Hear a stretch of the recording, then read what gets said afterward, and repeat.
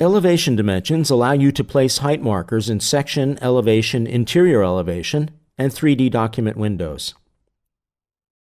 Activate the Dimension tool and select Section Elevation Dim 2, 0 from Favorites Chooser. Click the lowest node of the steel column,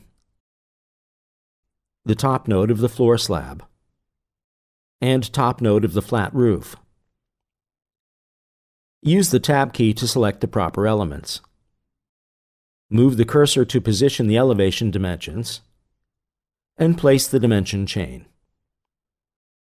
Go back to the zero ground floor plan, activate the Section tool, and create a transverse section line across the stair. Set the orientation of the section to the right. Right-click on this new section line and select the Open with Current View Settings command from the context menu. Activate the Dimension tool and add some elevation dimension in this viewpoint.